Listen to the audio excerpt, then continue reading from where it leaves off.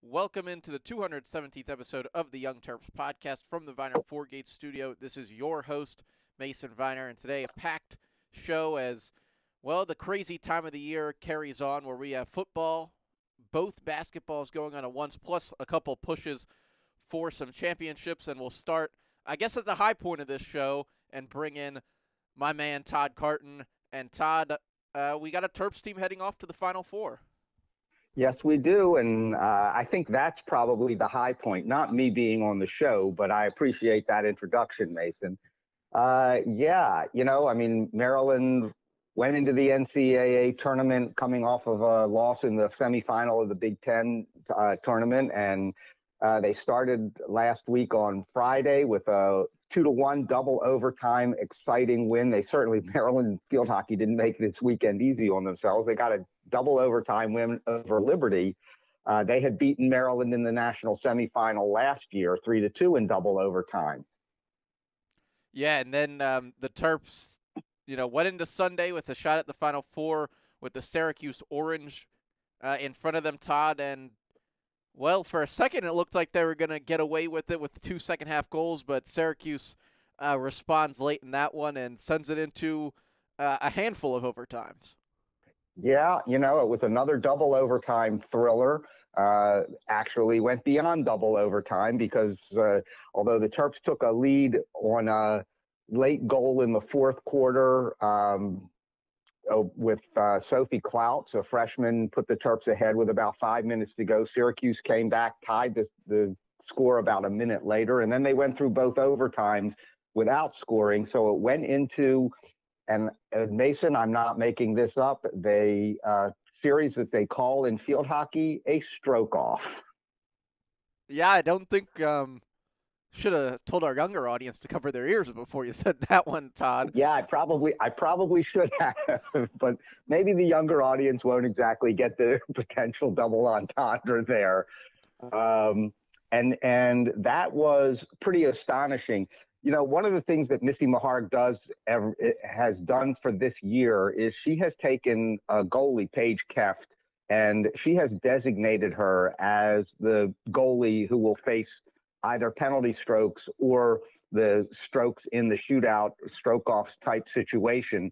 But she hadn't played for a couple of games. She had to come in off the bench cold, and she didn't get off to the best of starts, as you might want to tell folks. No, it wasn't the best start for the Terps, who gave up 2 early penalty shots on that, but they fired back, and they finished it off with a big save, Todd. Yeah, I mean, it was pretty astonishing because it came down to the fact that with Syracuse jumping out 2-0, it's a best of 5 series. And so it came down to a point where if Syracuse had scored beyond that, then Maryland had no margin for error. Maryland would have had to score on their final 3 shots. As it turned out, Maryland scored on 2 of their final 3. So the stroke off went to a 6th round. Maryland led off with Hope Rose getting the ball by Syracuse's goalie, and then Paige Keft made a phenomenal save. You can probably find it on Twitter, and folks should watch it because it's a pretty remarkable save against one of the best players in the country, a 4-time All-American, Charlotte DeVries. Yeah, and those stroke-off scenarios kind of go into – it's almost like man-on-man basketball defense from what I saw from Keft on her final save. She comes out, a good 3-4 yards out of the goal mouth and just kind of boxes out the Syracuse player, and then just manages to slide her feet in front and make the save. And make a kick save. Yeah, it was a pretty remarkable thing. And, this has been except for the way North Carolina who was the top overall seed and comes into the semis undefeated, except for the way that they have sort of dominated their opponents, this has been quite a competitive NCAA tournament. Maryland will play Northwestern in sort of, I guess we'll call it the rubber match of the series because they'd split the 2 previous meetings. Well, Northwestern won their quarterfinal game in a shootout, beating Iowa 4-3, but they had also won their first game in a shootout over Miami of Ohio. So that's been close. Michigan, which went in as the number 1 seed, lost in overtime. It's been a very, very exciting tournament. And we go on to Stores. So there are 4 teams left, 3 of them from the Big Ten, with North Carolina will face off against Penn State in the first game Friday. And that game will be at noon. The Terps will play Northwestern at 3 in Stores. Those games will be on ESPN Plus, not Big Ten Plus. Yeah, Todd, and what an impressive tournament for the Big Ten teams. 3 of the 5 that make the tournament reached the Final Four. You mentioned it, Northwestern beat Iowa, so that was a guaranteed Big Ten entrance into the Final Four. The Terps get it done, and hey, I think we've seen a couple of big wins in Stores from another program on campus. Well, not Stores, but Hartford. You know, UConn hosts, Maryland wins. Yeah, we have indeed some Maryland basketball wins, I guess, and you know, so that's always exciting. And a lacrosse win, I guess, in Hartford. They had a small win, couple of wins in Hartford earlier this year, did they not? Well, that's what I was going for. Completely forgot because you know it's UConn's home field that just happens to be in Hartford. Is this in? This is actually in Stores. This is actually in Stores, yeah. So the Terps, I guess, last game of the season against UConn pays off as they get to go back up there to play the Final Four, which is one of the reasons why they schedule it. Todd, let's talk about our other team that's heading on to the NCAA tournament, which is our Terps men's soccer team. They lose a 2-1 heartbreaker to Indiana this week in the Big Ten tournament at home. And, well, did Indiana end up winning the Big Ten, or did Rutgers win it? No, actually, Rutgers got the AQ, although Indiana wound up with as the only seeded team out of the conference. But Rutgers handled them pretty easily Sunday, beat them 3-1 in Piscataway, and it's the first men's championship of any kind for any Rutgers team since joining the Big Ten. Maryland only has 46 more than they do. Yeah, just a handful more, but the Terps against Indiana, they cut that lead. They started off the game, and it was not very pretty. They give up 2 goals in the first half. They cut the lead in half in the 61st minute. And then Todd, I was watching, and it was just frustrating. Chance after chance for the Terps. They hit the crossbar 2 or 3 times down the stretch. They get a red card, which was actually the combination of 2 yellow cards against Dylan Griffin. And Joshua Bolma almost got it done again, but he hits the crossbar the final time for the Terps, which ended their Big Ten tournament run. And today at 1 o'clock, we saw the tournament brackets come out. The Terps not seeded were they ranked number 8 going into the Big Ten tournament, but they don't end up with a seed. I think they were certainly in the top 10 in the last coaches poll. But as I've told folks I feel like forever, just don't pay attention to the coaches polls, because the NCAA seeding committee pays very little attention to those polls. They look at strength of schedule, they look at how our team's playing at the end of the year, all sorts of combinations of things. And you know, I think if Maryland had been the team that had at least won the semifinal and hosted, even if they had lost ultimately to Rutgers, Maryland would have been the seeded team out of the Big Ten. Of course, the ACC got 8 teams in the 48-team field and has 4 of them as top 16 seeds. So 2 seeds out of the Pac-12 as well. Yeah, no, so 3 seeds. I'm sorry, 3 out of the Pac-12. And Maryland will move forward. They will still host a NCAA tournament game. Todd, who do they have? They will play Fairleigh Dickinson sometime on Thursday, as we're recording this at a little after 2 in the afternoon Monday. I have not seen the time announced yet for that game. It's still listed on the NCAA site as TBA. So we'll know that, but folks can check in, I'm sure, either on NCAA.com or the YoungTerps site as soon as that becomes available.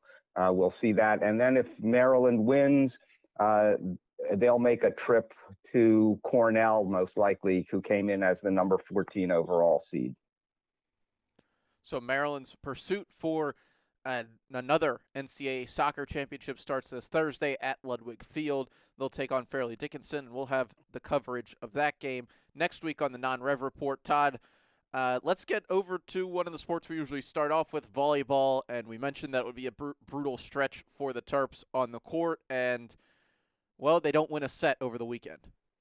Yeah, not terribly surprising. They traveled out to Minnesota and Wisconsin. Minnesota started the weekend ranked 9th. Wisconsin started the weekend ranked 3rd in the country, and they played them on back-to-back days. Really, that Maryland didn't even compete, to tell you the truth, against Minnesota. They were more competitive against Wisconsin, and it was interesting in that their starting setter was out with an illness, so they had to switch the way they play completely. And they were a little competitive, but both sets were pretty well handled without any real stress on the home teams. And so Maryland fell to 5-11 in conference and 14-14 overall. And then they're going to host Ohio State Friday night. And Ohio State's coming off a big win over Nebraska. So it looks like that the Big Ten championship is going to come down to Ohio State or Wisconsin now, because they each have only one loss, and Nebraska now has 2 conference losses. Yeah, and the disappointing season rolls on for the Terps, who are now 5-11 in conference. Todd, Michigan on Saturday. Do you think the Terps maybe pick up another win in conference over the weekend? You know, if you look at the level of play, if the Terps are going to pick up a win this weekend, Michigan is the one that they have a better chance in. Then they'll finish out the season hosting Purdue and traveling to Indiana. And so that Indiana is a possible win for the Terps. I mean, they could wind up again with 7, which I think where they finished up last year. But given some of the chances they had early in the season, I think that this year qualifies as a bit of a disappointment. Yeah, both of those games can be seen on Big Ten Plus.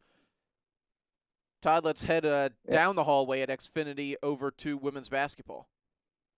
Yeah, women's basketball. Well, they started last week with a win on the road at George Mason, and it was a win in which Diamond Miller kind of tweaked a knee injury that she's faced for the last year and a half, and they lost Emma Chardon for the season, who has a torn meniscus.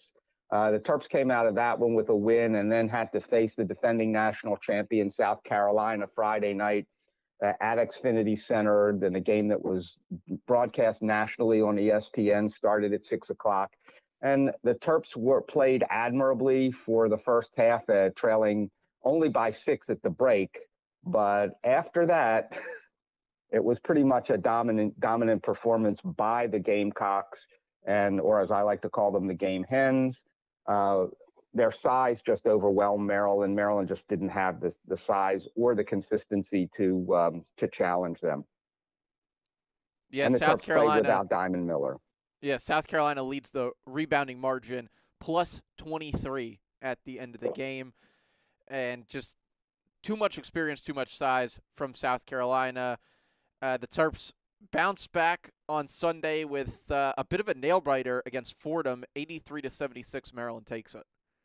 Yeah, and actually, Fordham actually crept into a lead late in the third quarter in that game. I think they were up 59-58, and the Terps tied the score on a free throw, and then a late three-pointer in the third quarter let Maryland take a 62-59 lead into the fourth. But Maryland was really never able to put them away throughout the game. They ran out a couple of times to 12 or 14-point leads, and then allowed Fordham, who was jacking up threes, which is what the mid-majors will do against the high majors. And they made a fair amount. They made 12 out of 36, and that kept them in the game. Plus, Maryland had about 17 turnovers. And again, Maryland actually struggled on the boards against an undersized Fordham team. Fordham had 17 offensive rebounds that led to 15 second chance points. Yeah, and the Terps bailed out in many ways by Diamond Miller, who they were missing on Friday. She puts up a career high in rebounds in the game. And, Todd, it just seems like Diamond Miller is just that star for Brenda Frese on the basketball court this year. Yeah, I think that the team comes down. Look, it's a very revamped roster. They're looking to find their identity and their chemistry, and figure out where everybody's going to be, when they're going to be there. And until that happens, it's going to come down to Diamond Miller and Abby Myers are going to have to carry that team. Against South Carolina, I think Abby Myers had pretty close to half of Maryland's points in the first half. And without Miller on the court, she just kind of wore down some in the second half, and South Carolina's length and physicality took over for that. I don't think Maryland would have beaten South Carolina. Instead of losing by 25, maybe they'd have lost by 15 had they had Miller that night. But it's a good learning experience, and we'll see. The Terps will have a game coming up, I think, next week against Baylor, who's another top-ranked foe. Yeah, they certainly stack the schedule, Brenda does, so they'll have their fair shots at the top 10 this year. And Todd wrapping it up with some wrestling. Yeah, this past weekend was one of those strange weekends where guys go out into some of these weird tournaments. This one was called the Tiger. What was it, Mason? The Tiger Style Invitational, Todd, at Missouri. Thank you very much. And actually, Missouri is a traditional kind of powerhouse, and actually several Terps did pretty well.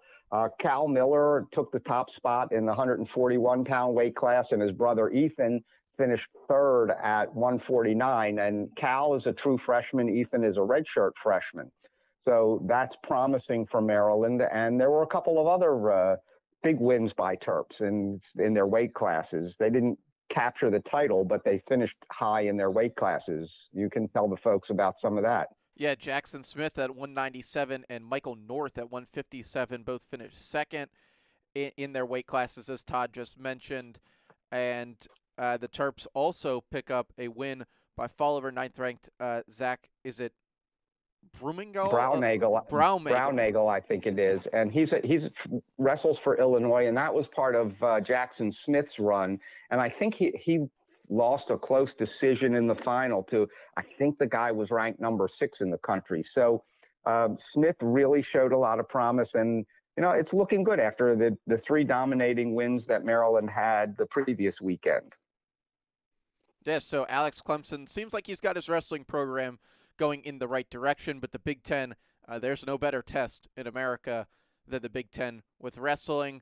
Todd, that wraps up the non-rev report. We're not going to stick with you for football. I think we brought some bad luck upon our Terps. Mason, I thank you for that merciful decision. Yeah, it was a beatdown.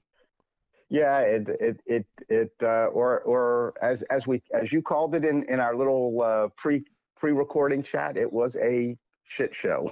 Yes, it was, and we'll be back in just a moment with more on the Terps' 30-0 loss to Penn State. Todd, thanks for joining.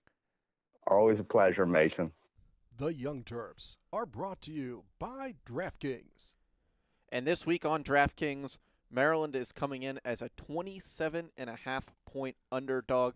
They are plus 1,800 on the money line. And Maryland also getting 14.5 points in the first half. They are 14.5-point underdog, Wayne, in the first half at CQ Stadium this week. And maybe it's that close, and maybe it's not. Of course, it reminds me of the game that Maryland almost won when we were in the parking lot before that game going, there's no way Maryland's even going to be close. They lose 52-51 in overtime that year. But, man, the Wisconsin game, the Penn State game, I'll go with some positives. Maryland was really bad in that Wisconsin game. Maryland was awful at Penn State. They lost the first one 23-10. They lose the second time, as you all know, 30-0. There have been years where if Maryland was that bad, you would have lost that game 70-3 or 63-7. Or so only losing by 30 at Penn State when you're god-awful is actually progress. Hey, and this week, if they keep it within 27.5, you take the Terps on the spread, you win 2. DraftKings, Larry Hogan today officially releasing a statement saying he hopes the sports betting apps will be live before Thanksgiving. So the timeline's moving up, and you can use our code YoungTerps and receive $200 in free bets on launch day. After registering, 5 customers will get $1,000 in free bets on launch day. Won't be long before everything becomes legal. You can play same-game parlays, NFL Sundays, PLL odds. DraftKings, the only one with odds on the PLL come summertime. And please play responsibly.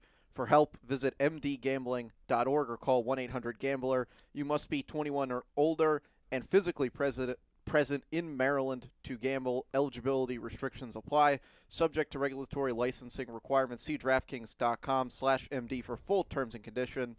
1 per customer. Bonuses issued as free bets. No purchase necessary for sweepstakes. And that ends the day that DraftKings launches in Maryland, which will be around Thanksgiving time, according to Governor Hogan this morning. Overall, I think that's good news. Betting on Maryland, your heart and your soul are in it. I'm not sure how much more you can put out there, but 27.5 sounds about right. The offense has just disappeared. What happened to this vaunted Maryland offense? Well, it sounds low to me, given that Maryland lost 30-0 to Penn State. Now, if you told me that Maryland was going to have a 0 on the scoreboard at the beginning of this year, I would have told you that either everybody got hurt, which isn't out of the picture when you're talking about Maryland, or that,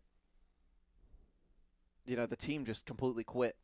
And I, unfortunately, I guess in this case, don't think either of those things happened. I'm not so sure on that, the quit part. They certainly did not play their best game at Penn State. One of the issues is that Leah just looks scared. He can't throw the ball downfield. He doesn't step into the throws. And for the most part, he's no threat to run, and everybody plays him that way. And for the life of me, I do not understand why they didn't go to the bench earlier and give Billy Edwards at least a try, because nothing good was going on. Had Maryland just gotten a few more first downs, scored once or twice, maybe the balance changes and you really get fired up in a game like that, but the offense gave them nothing. Just nothing. So I'm reading back through game notes that are in our podcast book from earlier this year. And I see kind of a recurring theme going back to Charlotte, which is my longest list because we were at that game, is no deep balls, only touchdowns running the ball, interceptions, and identity and style is just every page. Win, loss, indifferent. Those have been the questions throughout the season, and at this point, they're just – I'm not seeing the path forward. I'm not seeing the best is ahead mindset is not there, because while I agree with some of the things that you and I have talked about, they lost this game 59-3, or was it 59-0, that Friday night game, Loxley's first year. They're losing, and they look terrible 30-0 now. There's something to be said about that. I think that's really put to the test this week. That Wisconsin game was awful. Wisconsin, went up against Iowa and lost the game 24-10. Played basically the same exact game on offense, sans the weather, but Graham Mertz is not good. Wisconsin's offense is just not good. But we made them look good. For part of the game, yeah. Well, it's the same problem. You leave the defense out there forever, and they give in. So is Maryland defense great? No. Are they passable? Sure, but you have to keep the ball half the game. You get 35 minutes on offense, 35 minutes of possession, and actually are effective, your defense looks a lot better. Well, in this era of college football, you can somewhat argue that they actually are good.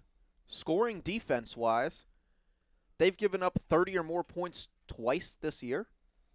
Now, given we're playing, or was it 3 times? Purdue also eclipsed the 30 number. They had 32. So Michigan? Yeah, Michigan, Purdue, and Penn State. Yeah. I mean, no team scored more than 40 points against this defense? I don't think so. No. The one you would have given would have been SMU, but they didn't that night. They didn't. They had 27. Yeah. So to say that the defense just isn't the problem, it really isn't. No, I'm saying they're good enough. If you keep the ball for 35 minutes and you're productive, this defense has enough probably to get the job done. But that just isn't what's going on here. And you could say, oh, the offensive line was horrible, and maybe the receivers didn't run every route great, or whatever else you want to talk about. But, the quarterback was just not at this level. And you start to wonder if he's just hurt, if he's had it mentally, if he's turned into, hate to say this, if he turned into Jordan Steffi. There was a moment, Ralph loved Jordan Steffi, but at some point you just said Jordan Steffi cannot play at this level. And all those yards and all those touchdowns and all those accolades, when you talk about Leah, you go back and go, well, all the great games that he won. And you go, well, where's that list? Well, there isn't one. The best game he played was the COVID year when they only played 5 or 6 games and Maryland wins at Penn State. That's Rock Jarrett's best game. That's Leah's best game. That's it. There's no great win where you go, that guy got it done. Great win because of that guy. This isn't a Stan Gelbaugh. It's not a Frank Reich. It's not Boomer Esiason. It's not Scott Milanovic. I mean, there's this whole list of quarterbacks that if the game's being played, you'd rather have that guy out there than Leah. No, and this isn't, really bashing the guy, but look, every TV analyst says, you got to watch this guy. Maryland runs on Leah. And look, he's just not that guy. No. He really isn't. And it's almost unfair to say that he is, because then you get these expectations that he is, but the game's not there. He's just not bringing it right now. And to leave him out there to get his butt whipped and get sacked 10 times and do nothing is almost unfair to him. Yeah, I would agree with that. And my list does not fill many stats today as much as I like them. No. One thing that's really missing, although this was a little different during the game, when I was having a fit that they didn't take him out, but not that we lost. They lost. They're not very good. I fell for it again. Fool's gold. Won a few games early. And I have to leave myself a note on the calendar next year that says give them 7 or 8 games. Before you say Maryland's any good, just give them 7 or 8 games, because you'll come back and go, nope, not really.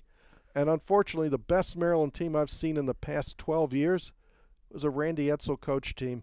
I mean, if you look year over year, they won at Virginia Tech and came back the next year and win at Michigan, and they win at Penn State and actually look like a real team. And since then, not.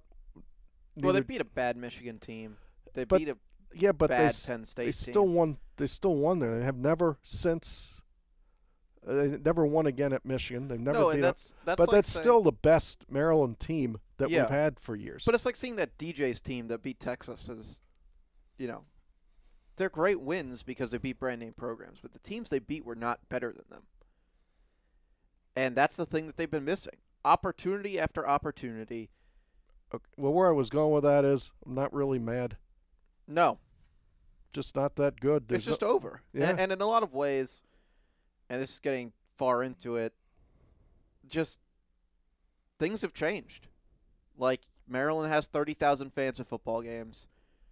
They have basketball game pictures that look like they should blow that stadium up and go play in Ritchie Coliseum. And look, we're not immune to that as big fans and as much as we've covered this team. No. Just things change. Circumstance changes. And Maryland does really nothing. There's no perk to covering Maryland in the media. They don't say anything. They don't really give you much. So as this is like, we could sit here and do this podcast, and if they were really great, yeah, we would be all over this, but not as many people are watching this, listening to this show, doing this stuff. It's just no. And there's not as many media people who cover the team anymore. Yeah, the buy-in as a whole from this community into this team is not what it would be if it was a successful Big Ten program. Except for the lacrosse team. People actually still, the same number of people or more show up for lacrosse games. Yeah. And baseball games. So those are 2 programs on the rise, and people are showing up. But unfortunately, the bellwether sports that make money, no, it's just not there anymore. And I got to the point where it's just like the game doesn't even start, Oh, the past 2 games never started. They were a waste of time. That's one of the few Maryland games we've ever had a discussion. Do you want to go do something else? You want to go to Walmart? We'll just record the rest of this. They're not winning this game. It's the middle of the day. It's a nice day. Find something else to do. And these are people, I've gone all over this country following this team. I've missed my friend's wedding. I missed my roommate's wedding because Maryland was playing Penn State that day. I probably would have missed my own funeral to see a Maryland-Penn State game. Not only didn't we go, by halftime we're ready to go do something else. It's just, they're bad. There's no buy-in towards them. And you know what? It's a shame because this team's won 6 games. Vegas had them. DraftKings had them. 5.5 over-under win. But the thing about that is, and I brought that up on the show last week. The thing about that is, our friend Ben Page ran for the Old Line Tailgating Club, What, the bus trip at tailgate? No, an over-under on every team. You picked over-under, top 3, best, win something, money goes to the tailgating club. I'm almost certain as tiebreakers, you have to pick three that you're the most confident in. I'm almost certain that everyone's number 1 was Maryland over 5.5 wins. Because that was what this fan base, looking at this team, told everybody that they were wrong, that we were going to do something this year. But you could still win 8 games. It just took the Well, air you out of can this still bullet. win 8 games, but you're playing Ohio State this week. And you're going to lose by 50. Maybe. We'll see 27 what and a half. happens. Well, 27 and a half. 27 even. 27 even, according to our friends at DraftKings. So you lose to Ohio State by a lot. You're not winning the game. So even if you get close, you're not winning the game. You beat Rutgers, and you go to an okay bowl game, and you play somebody else who's 6-6. You win the game, and you won 8 games. And it's a massive step forward. It is, in the same way that I said that you were god awful, and you lost by 30. That's as ridiculous as it is. That's progress because there's better players on this team. But man, it keeps coming back to no matter how good you get within reason, every year you got to play Ohio State, Michigan, Penn State, and Michigan State's good or bad, or Wisconsin, Iowa. I mean, these are not pushovers. This is not the ACC, and you have to be really good, really, really good to win in the eastern side of the Big Ten, and we're not. No, we aren't. And the point is, they're going to change how the scheduling's done. We don't really have that mapped out yet. They're going to change how this is done. But I'm starting to move into that column that says probably never. If this doesn't change, I don't know how Maryland ever really competes in this side of the division. Oh, well, that's been a question since the moment they walked into this division. Yes, but I thought they'd find a way. I believed. My heart and my soul said we will find a way. I was here. They were great. If Ralph could do it, if Bobby Ross could do it, if Cherry Claiborne could do it, somebody's going to show up here and we're going to do this. And guess what? Didn't happen. Not yet. I can't really see, unless the other programs fall down, I don't see how Maryland moves up. Well, I think you can ask Texas Tech football how you move up for a little bit. Yeah, they did for a little bit. Yeah. That's all you get. Well, we could have had the Pirate, too. We could have had that, as one might say, mediocre rise, or in this case, meteoric rise, to have a couple good seasons. But it's all BS in a way. I mean, look, you got to find something different, and we're just not that. We don't have that buy-in, that patience, that future vision leader in this athletic program that's going to invest in somebody that's not the same. And I'm not really ready to say that Loxley's the wrong guy. I honestly don't think that – you see, here we are again. We're winning 3 games a year a handful of years ago, and here we are with 6 wins. The season's not in the last day, and everybody's angry. They're angry because – But what you don't remember, what everybody is failing to see right now, is the kids that were on that team that went 3-9 are still here. And look, I'm not one because I'm like the same age as them to really attack people personally, but that does count for something. There's a losing mentality in this football program that needs to be removed. And that won't happen for several years. They need to win 6 or 7 games year in and year out till somebody in there, and it's not going to be the coach, it's not the strength and conditioning guy, because all those guys clearly, they make millions of dollars to win football games. So you want to see somebody that's motivated to win? I'm pretty sure those guys whose jobs are on the line every single day are pretty motivated to win.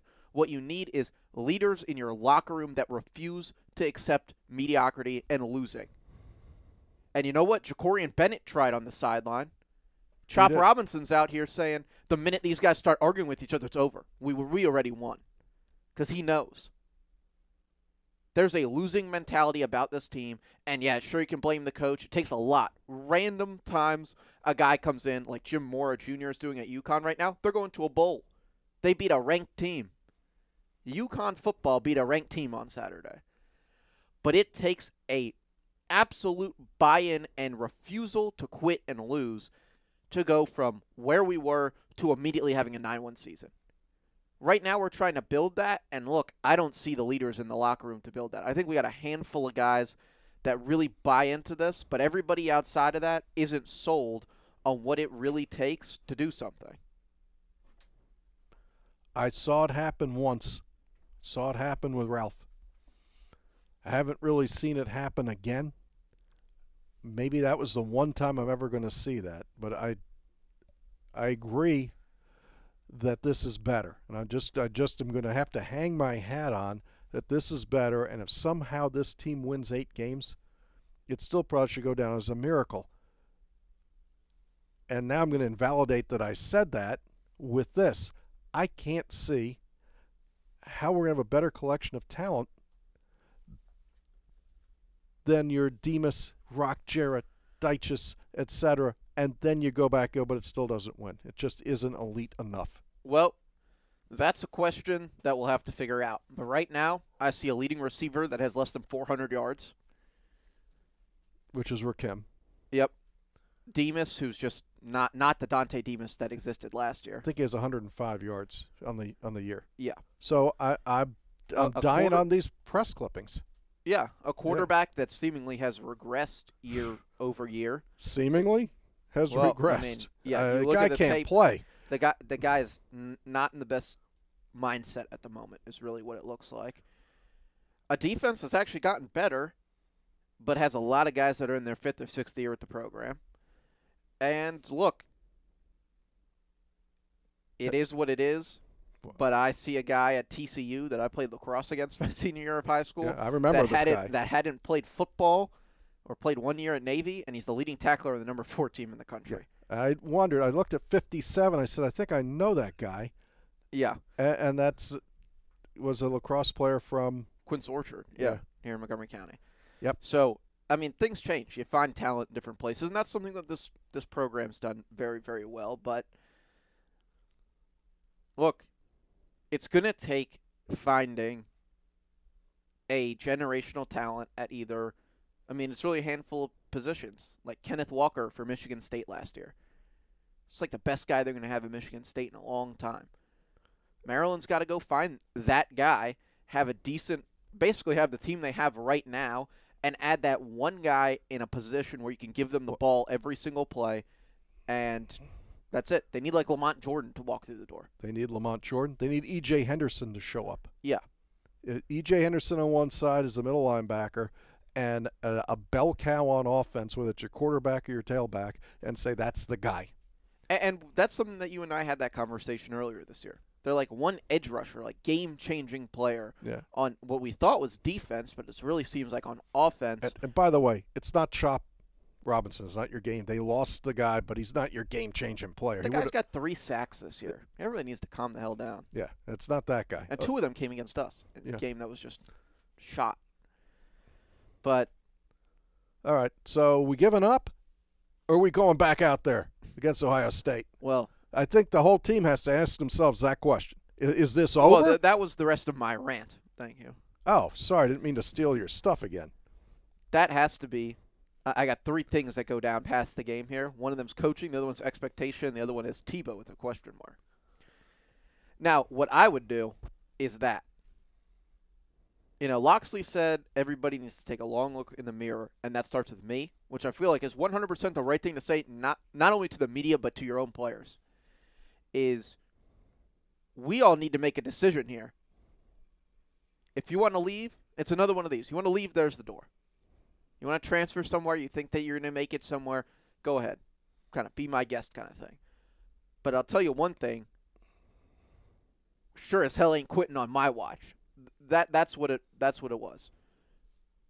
Because we went to Wisconsin and we lost. You know, it was ugly. We really lost the game 23-3, but the score in the end of the scoreboard is 23-10, and that's what counts.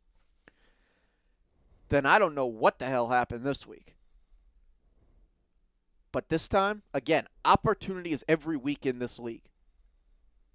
And you have the opportunity to come out here and do something great. Now we can either take advantage of that or we can collectively quit.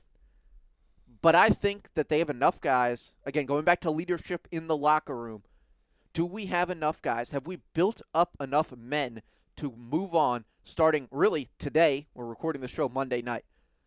Today, to go out there on the practice field and bring it, to prepare to win.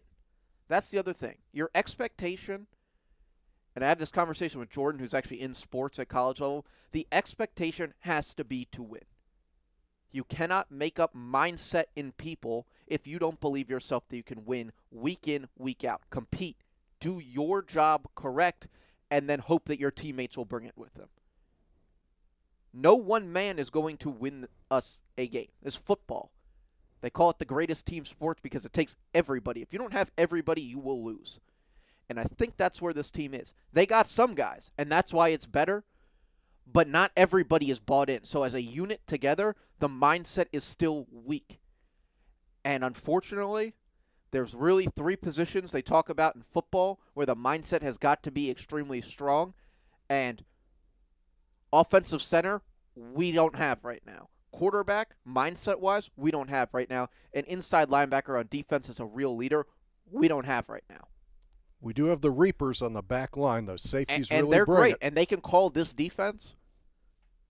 But traditionally, teams that are great have great players at those 3 positions. They have true leaders at those 3 positions, and the great skill guys come around them. And right now, I see us lacking at all 3 of them. We took a guard and made him the center, and they should have never changed that.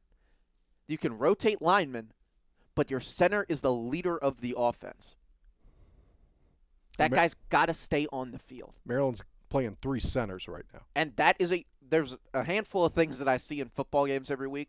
Like, Oregon got away with it. Or no, they didn't because they lost. They tried to kick an onside kick in the second quarter. And you're like, that's just a losing play. Well, that's AC Payday's losing play of the week is the inopportune onside kick. Or fake punt. Or, there's just this handful of plays. To me, rotating offensive linemen is a losing mindset. Now, we do it under the guise of player development, and it is important. You're playing SMU, and we're winning by 14. Sure, rotate a guy in that you think's got a bright future.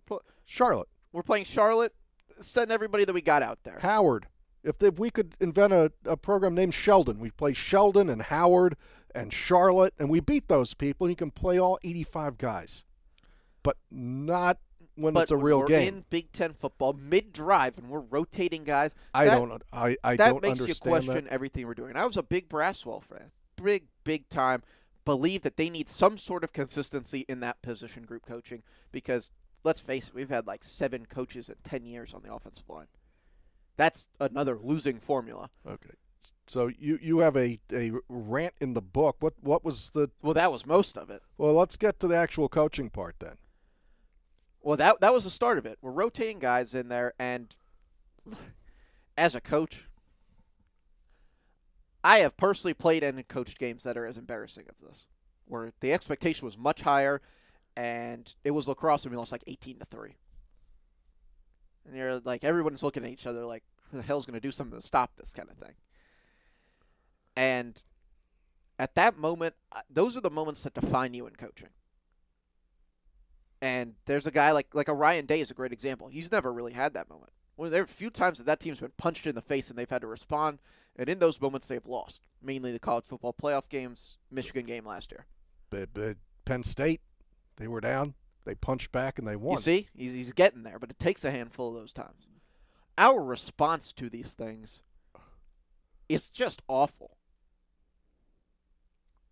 I mean, it is. You watch the coaches on the sideline when we start getting our shit kicked in, to use the words that they probably would use, and what are we doing? Loxley's walking up and down the sideline screaming at people. Our offensive coordinator's in the booth, isn't he? I'd get as far away from that as I could as I well. Would too. Yeah, I would have left. I wouldn't. Yeah. Yeah.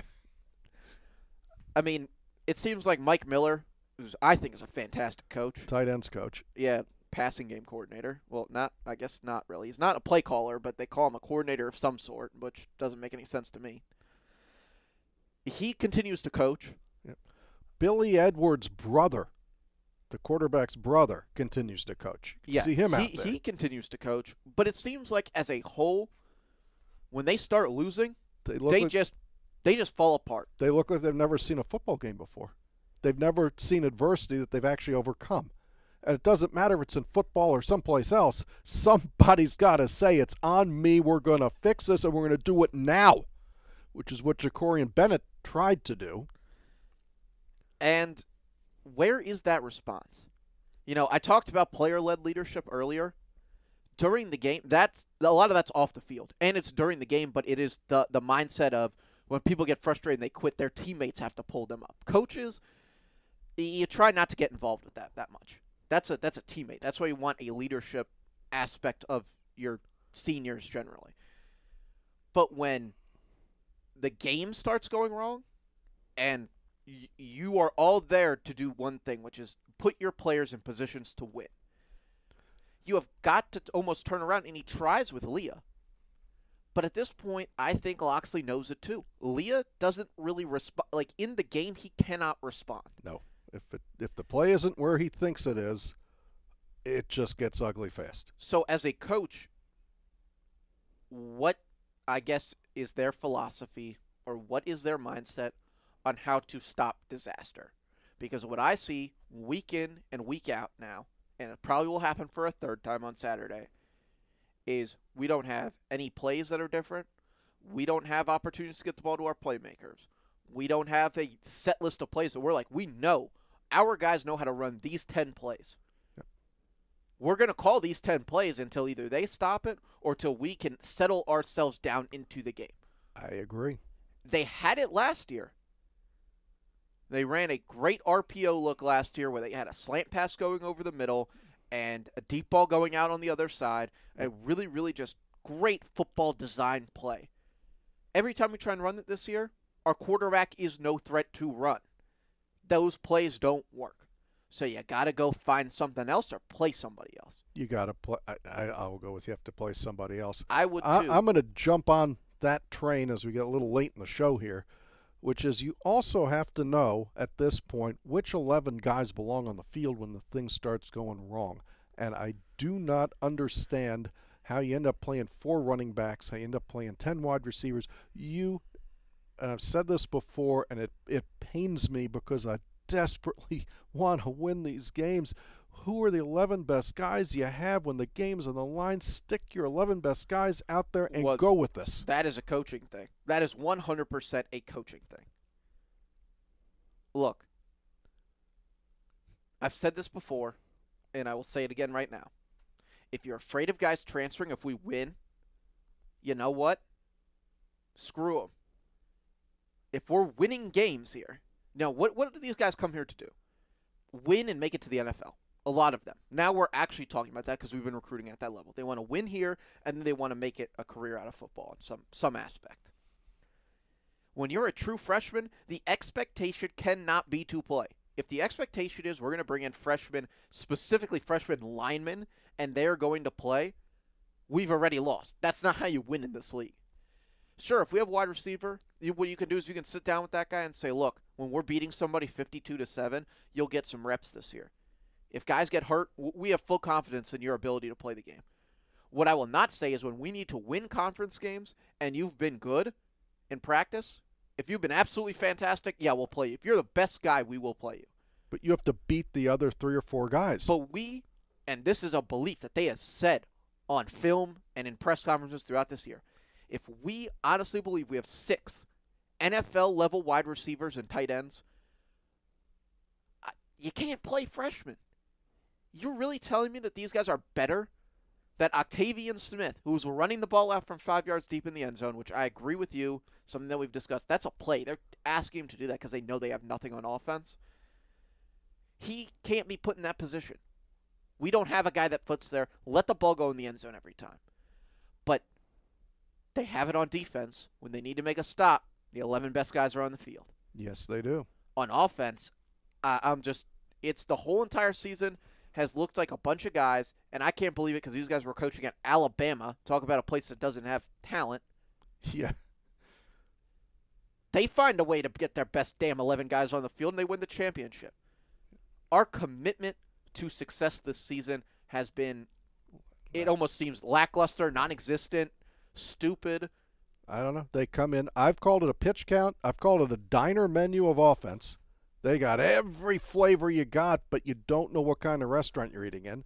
But even at the diner, when you walk in the diner, you got like 5 things that every single one has, and those 5 will be there. I know what I'm going to order. That's the problem. They don't know what they're going to order. They just don't know. No, they go to the diner, they order the T-bone. They go to the diner, they order one from every column and hope the food's okay. That's not the way to do this. The other thing is I believe that there's a pitch count behind this, that they actually are sitting there going, well, Ramon Brown has to get 8 plays today. Why? Shalik Knox needs to run 6 routes today. Why? Is he better than Rakim Jarrett? Probably not. And I don't mean to pick on anybody in particular. It's just the players. I mean, what in the world is that kid doing in the game at this point? And I don't know. I really don't. And I know the answer. The coaching answer is that's who we decided to play. That's the best. That's who we believe is the best player at the time. Okay, fine. So that's where we are on this. It's just mismanagement. It is just a shame. It is. It is. 8 wins, and it's all fixable, and you hope that they can keep the staff together and a lot of the kids come back so you can build some consistency. You're probably not beating Ohio State, but yes, I want my players thinking we are. And you got to go beat Rutgers. And you even at that point, you have to win the bowl game. You got to win the bowl game. You do. You have to win the bowl game. I just, as we're kind of winding it down, I don't even know how Rakim is the NFL talent that he said he was, or that everyone said he was at this point. They have given him a lack of plays on the field through his time here that they gave the ball to Diggs more, and Diggs didn't get the ball enough, and they gave him the ball more than they're giving this guy. It feels like every one of these guys is Deion Long, because clearly you could see when Deion Long got the ball, you were like, what the hell? Where's this guy been? I think that of Copeland. I think Copeland is absolutely underused. Now he's dropped like 4 passes in a row that probably could have changed some of these games. And look, but I agree with you in that way. Every one of them. Where's Jayshon Jones? Has Jayshon Jones caught a pass the last 3 games? Man, that guy plays hard. That's one of the best blocking wide receivers. That guy's going to make it. As a special teams guy in the NFL. He's going to make it. 100%. Rakim's going to make it. Copeland's going to make it. Deitches is going to make it. Dupree's going to make it. I don't know about these running backs, and probably 1 or 2 of these offensive linemen is going to be in a roster 5 years from now, and you're going to turn around and look back like we're talking about the Turgeon basketball teams that had Wiggins, Herder, Fernando, Morcell. And these guys are playing in the NBA, but they couldn't win more than 17 games at Maryland. They couldn't win. They couldn't get to a Sweet 16 at Maryland with 4 or 5 guys that are playing in the NBA.